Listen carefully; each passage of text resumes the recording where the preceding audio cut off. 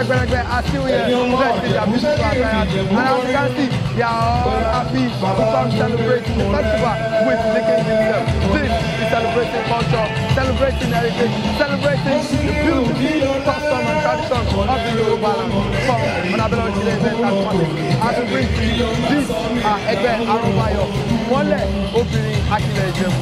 Ojude Events&Parties is still the place as we present to you Ojude Events 2024.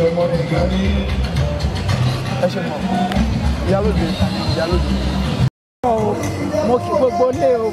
Orúkọ mi ni Sherifat Olúṣọlá Musa, ọmọ bíbí inú Ìjẹ̀bú-Òde. Èmi ni ìyálóde ẹgbẹ́ arọ́bayọ̀ obìnrin ìmọ́lẹ̀. Mo kí gbogbo àwa tá wá sójúde ọba 2024 o. Àṣeyí ṣàmọ́dún o. Àwa tá wá lọ́dún la máa tún padà wá lọ́dún tó ń bọ̀ o. Inú mi dùn láti wá darapọ̀ mọ́ àjọyọ̀ ìní o. Màmá rọ́dún o. Kábíyèsí àtúbọ̀ pẹ́ fún wa o. Gbogbo àwa tá ṣẹ̀ṣẹ̀ gbórúkọ Ọlọ́run á wà pẹ̀lú wa o. Àwa náà dàgbà àgbó àtọ́ bíi tàwọn tó ṣíwájú o. Ó dẹ̀gbà o, ó dàbọ̀. Alóde ẹgbẹ́ arọ́bayọ̀ obìnrin ìmọ́lẹ̀ gbogbo Akilẹ̀ Ìjẹ̀bú. And today we are so happy to felicitate with the king himself, Ọba Dr. Kayode Sikiru Adetono. Today as we present to you Ojude Ọba year 2024 in football. Come on Ojude Events&Parties as we bring to you this rich cultural festival. Orúkọ mi ni Chief Ambassador Zainab Afọlábí, ìyá ẹgbẹ́ Bọ́bagúnwà obìnrin Akilẹ̀ Ìjẹ̀bú. Èmi tún ni ìyálóde Jagunmólú obìnrin ọmọọba Akilẹ̀ Ìjẹ̀bú. Ọdún tá à ń ṣe lẹ́yìn ó jẹ́ ọdún Ojúde Ọba. Harvest wa ní Akilẹ̀ Ìjẹ̀bú lélẹ́yìn tí ò jẹ́ kí ọmọ Ìjẹ̀bú kankan má sí bẹ́ẹ̀. Gbogbo àwọn táwọn lókèrè everybody ni wọ́n máa ń dùn láti wá ṣe ọdún Ojúde Ọba. Ló jẹ́ pé àǹfààní ńlá pọ̀ púpọ̀ fún ọdún Ojúde Ọba.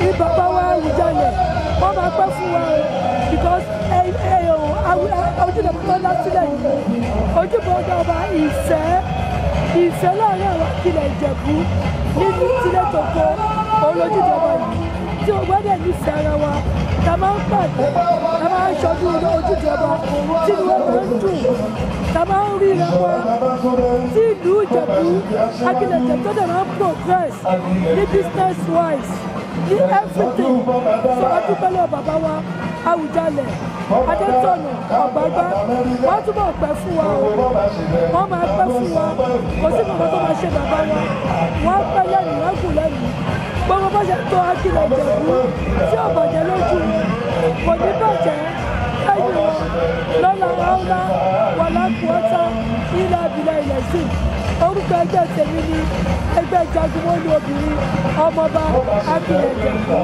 àwọn ọmọ alálùbáríkà tí bàbá alùbáríkà bí ó sì lọ. Àwọn ẹgbẹ́ Jagunmólú ọmọọba Akilẹ̀ Ìjẹ̀bú ẹ máa rí i pé àwọn eléyìí wá láti wá take over ní ẹ wo kọ́lọ̀ wọn green and white wọ́n ti represent Nigeria. Now this is what we call showing the rich cultural heritage of the Yoruba people and also most importantly the Ijebu people. Welcome on Ojude Ọba year 2020. Let's go to another event and go and see them.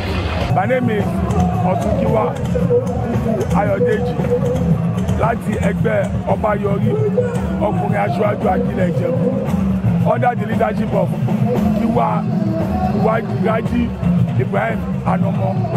So on behalf of ẹgbẹ́ Ọbayọrí aṣáájú Akilẹ̀ Ìjẹ̀bú, we facilitate with our members, both the chiefs, both the members, on this year Ojude Ọba. We wish everybody more fruitful years ahead. So see you guys once more. But we're happy to be here. Ojude Ọba has been a century event that has been happening for centuries. So the government of Baba Filo Alowo, the town of Filo Molowo, so we're happy to be here on behalf of Kiwa Wale Anomo. Participate with everybody. We congratulate everybody, both Ijebu, sons and daughters that came from abroad, diaspora, Nigeria, Ijebu, and Akile as a whole. Thank you very much. If you look at the shoes of this Obayọrí, they came fully prepared to take over Ojude Oba. Láti di bàtà wọn lẹ́sìn náà mọ̀ pé àwọn ẹgbẹ́ ọba yọrí wọn wá ṣeré rárá. Now, Ojude Oba is one festival many Ijebu indigenes love to celebrate. Regberegbes Events&Parties is still the place. As we continue to bring to you this Ojude Oba in full force, come with us.